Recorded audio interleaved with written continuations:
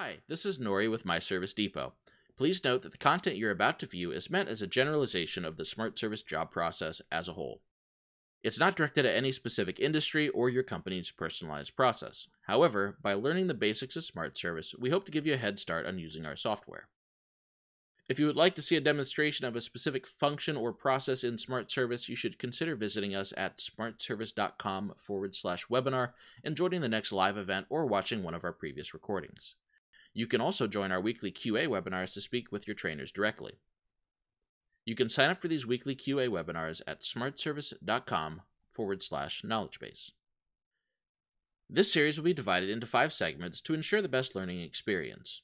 If you have any questions, comments, or concerns, please give us a call at 888-518-0818. If you're interested in purchasing additional live training, please let us know. All of the names, addresses, and contact information displayed in this video are purely fictitious and for demonstration purposes only. Any references to any real entity is purely coincidental. Once iFleet has completed their portion of the job, we can expect to see the results back in the office before sending the work order information over to QuickBooks as an invoice. To review completed jobs, open the Office screen and click the Post Work Orders option here. This option will always be located here, but depending on what your company chose to name their work orders, it may say something slightly different. When we click this option, the Post Work Orders screen will open and display all jobs which iFleet has finalized and sent back to you. Before we continue further into the job screen, please keep in mind that a job showing up here doesn't exactly mean the job is ready for invoicing, rather that iFleet has completed the portion of the job you had sent to them. It's up to us at this point to review this information and give them either next steps or post this to QuickBooks as an invoice. The fastest way to tell what a job needs is to look for job exceptions, which show up in red under the job's name. Your company has created a list of these job exceptions which iFleet users can add to their jobs to bring things to your attention. You might see a job exception for parts needed, or the customer was not available. We recommend that you get with your administrator to review how they want you to handle these situations, since there are too many scenarios to cover in this short video. For now, we recommend you click on the job name above the job exception to review the information our iFleet user has contributed. Once you're back inside the job, we can take a look at the job notes and the job items added by the iFleet user. Make sure that their information is accurate and presentable for the customer. In a moment, we're going to practice posting this information over to QuickBooks as an invoice, and once it's over there, we don't want to make further modifications unless absolutely necessary. Before we leave this job record, if you need to print or otherwise obtain a copy of the customer's signed work order, click on the Customer button at the bottom of the job screen here. This will bring you up a level to the job's parent, where you can enter the History and Docs tab, switch over to Docs, and double-click to access a PDF copy of any documents created thus far. Once their information has been reviewed and everything's looking accurate, save and close the job at the top right to return to the Post Work Orders screen. If the job was canceled and we have no plans to reschedule this service, you can mark this job as canceled using this drop-down. Otherwise, leave this selection as complete for now. Continuing to the right, you can review the times entered by the iFleet user on this job by clicking the time value in the Production Time column.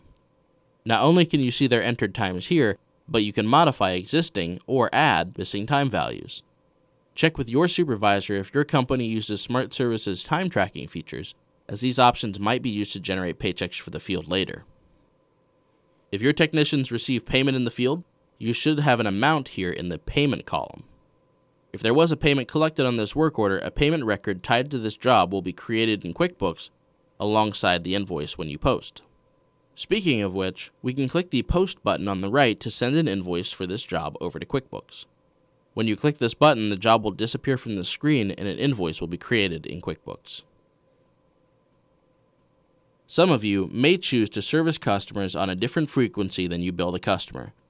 For those who, let's say, service weekly and bill monthly, you will have an extra step to complete your billing at the end of the service period. When you're ready to invoice your customers, head back to the Office screen and click on the Batch Invoices to QuickBooks option below Post Work Orders. Jobs set to use batch invoicing will appear here and wait for you to invoice them. Let's click on this option to see what's available. The first thing you want to do is use the filters at the top left of the screen to bring up the type of jobs you're looking to invoice. This could be jobs of a certain type or jobs on a certain recurrence pattern. You can also search for a customer or job name by using these options. Once you find the desired jobs, you can click on the underlined name to see the history that's waiting to be converted into an invoice. In this window, you'll see each history record as its own line, which can be expanded to show the items that were used that day. If you click on the hyperlinked name, you can open the history record itself and remove it if needed. Although you cannot change the information on history records, you can remove them and repost those jobs or manually correct the invoice later. Just like post work orders, we have the option to click the Post button at the right to generate an invoice. A useful option in both this window and the Post Work Order screen is that you have a Post All button at the bottom right-hand corner of the screen. This button has some safety checks, so when you move to use the Post All button, it will display a warning prompt and ask you which jobs you would like to post over. You can click the check marks to the left of each job, or click the check mark above the boxes here to select all jobs visible in the list. Clicking Post All again will send all of these jobs to QuickBooks as invoices. Thanks for taking the time to watch our video. This video is part of a Quick Start Guide playlist for new users. Our team would love to speak with you further if you had any questions about the content we've covered. You can also speak directly with a trainer on the best options for your business by joining our free QA webinars, which you can sign up for at smartservice.com/knowledgebase. You can reach a member of our support team by giving us a call at 888-518-0818 or emailing us at support@myservicedepot.com.